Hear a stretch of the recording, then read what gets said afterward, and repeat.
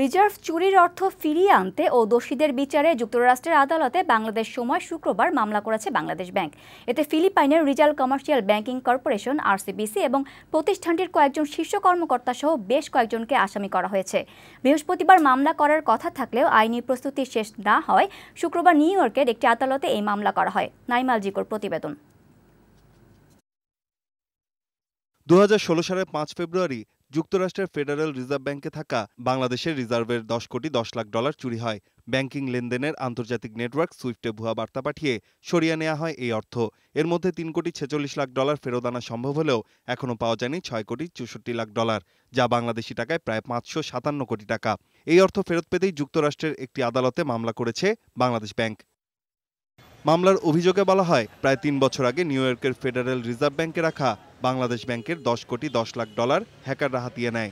এই বিপুল পরিমাণ অর্থ চুরির সঙ্গে ফিলিপাইনের রিজাল কমার্শিয়াল ব্যাংকিং কর্পোরেশন আরসিবিসি সহ বেশ কয়েকটি প্রতিষ্ঠান ও এর শীর্ষ কর্মকর্তারা জড়িত ছিলেন। রিজার্ভ চুরির এই ঘটনায় আসামির তালিকায় আছে আরসিবিসি ও তাদের কয়েকজন কর্মকর্তা, অর্থ স্থানান্তরকারী কোম্পানি ফিলরেম ও তার কর্মকর্তা এবং সুবিধাভোগী বিভিন্ন ব্যক্তি ও প্রতিষ্ঠান। এ মামলায় পূর্ণ সহায়তা দেবে federal reserve bank of new York. এজন্য প্রতিষ্ঠানটির সাথে বাংলাদেশ ব্যাংকের একটি চুক্তি স্বাক্ষর হওয়ার কথা রয়েছে। চুরির অর্থ হ্যাকাররা ফিলিপাইনের আরসিবিসি ব্যাংকে জুপিটার স্ট্রিট শাখার 4টি অ্যাকাউন্টে স্থানান্তর করে। সেখান থেকে ওই অর্থ ফিলিপাইনের মুদ্রা পেসোতে রূপান্তরের পর 2টি ক্যাসিনোতে পাঠানো হয়।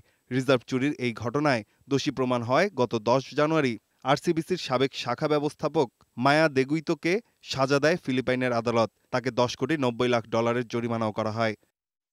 নাইম আলচিকো, বৈশাখী সংবাদ।